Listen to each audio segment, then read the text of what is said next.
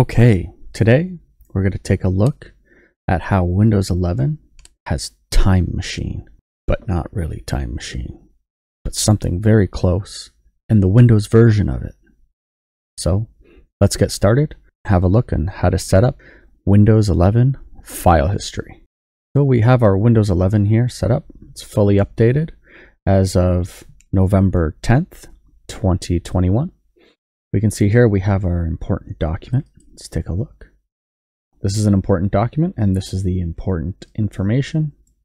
And say we want to be able to do what Time Machine does for Mac OS, but in Windows, which would mean that you would have a file history and file history backup of this file on a different disk that you can take with you or leave it on the machine. And if you ever delete this file or it becomes corrupted or it changes in some way, you would be able to recover this data.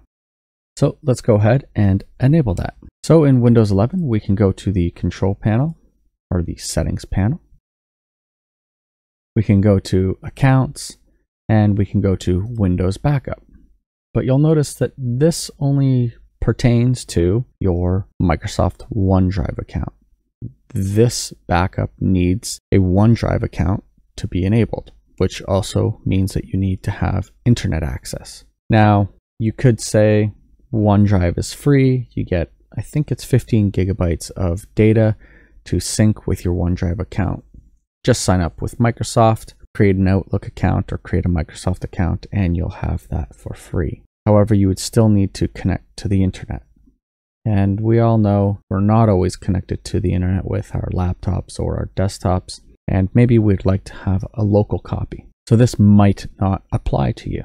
And if the data is exceeding the free 15 gigabytes, then you're kind of out of luck if you have more than that to back up, which you most likely do. So we can go down to the search menu or the start menu and type in control. And this will allow us to access the Windows 10 Classic control panel. Select that and it opens up. Next, we'll go to System and Security, or you can click on Save Backup Copies of your files with File History. That's what we want. And we can see here that this was enabled at one point for this machine on the network storage that I have. So what we can do is we can say Select Drive on the left here. And we wait for the list to populate, and it detects my Kingston 256 gig USB drive. We'll select that and click OK. And it just is indicating that it had some previous files on the network share, and we can move those. We're going to say no, we're going to start this over. So our file history is currently on, it is running, and the last copy was now. And we can see that it was at 125. So we can go to our advanced settings and we can select how often our files are going to be saved and copied and when the modifications will be synced with our drive. So the default right now is every hour, and we can go with forever, which is the default. Let's select that, and we don't need to save the changes, but we can click on Save Changes anyways to get us back to this part here. So in 1 hour from now, we should have this run again. But in the meantime, we can just demonstrate how this works. We currently have our file there. So if we go on to our Kingston 256 gig, we can see our file history here. There's the Techworks user, the machine, the data, C drive, users, Techworks, all of the documents and folders that are necessary to keep backups for this user.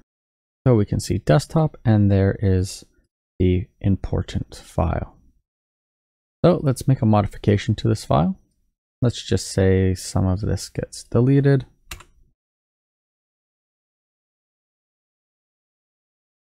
And we can click on Run Now. It's detected some changes and the time now has updated. This will automatically go in 1 hour. So let's just pretend it's 1 hour later, and we can see here the files have been updated. Now you could just copy this file original from here to here, drag and drop, pretty simple, pretty accessible. There is, however, also a interface for this. You can select here the Restore Personal Files, and it will give you an interface just like this, where we can go back in time and forward in time for every hour and select which day we want, and so on and so forth. So we want to recover the file from the desktop on 125. There it is there.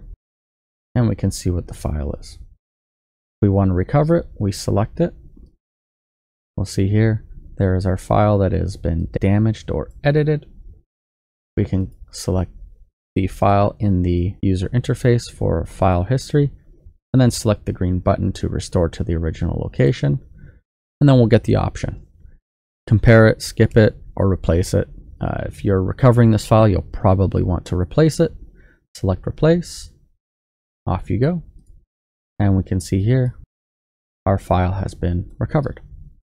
So this operates very closely to the way Time Machine operates on Mac OS. It's fairly reliable. The interface is a little bit old. This is reminiscent of Windows 7 for sure. It just doesn't have the arrow glass effect on it. But this window screams Windows 7. It could use some polishing and some updating, but it does work and it works well. It's pretty reliable from what I've seen. I've been using it for a little while. I wish it was a little bit more forward in maybe the backup section of the new user interface with Windows 11 in the settings context menu here, where you can select to do file history backups or backups here.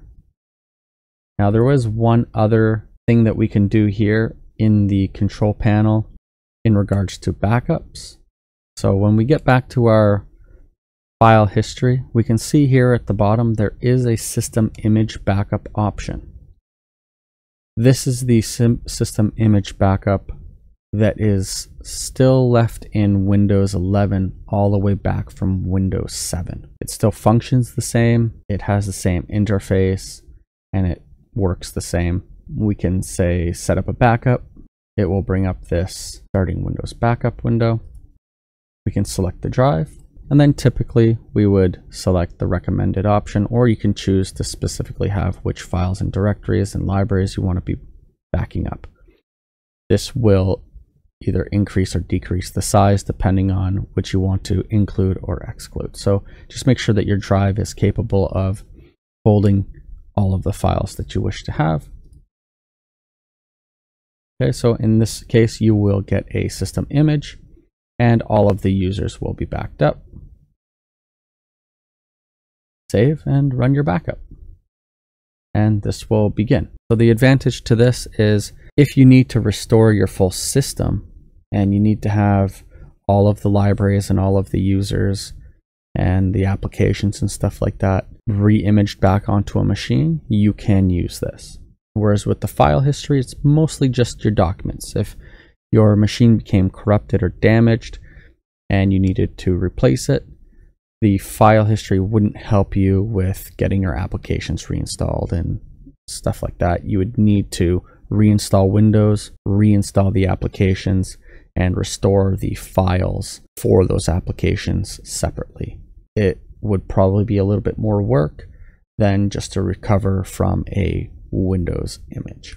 So it's nice that it still has this option, although it is something left over from Windows 7 and isn't improved by any stretch of the imagination in Windows 11.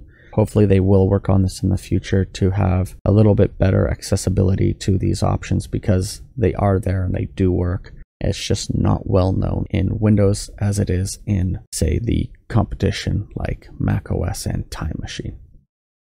So I hope this has helped you out in keeping your files safe and having them backed up and being able to restore them and recovering them fairly quickly without a third-party backup solution. This should get you by. It works pretty well, and I've been using it for a while. I hope I see you in the next video with your files recovered. Thanks for watching. Bye!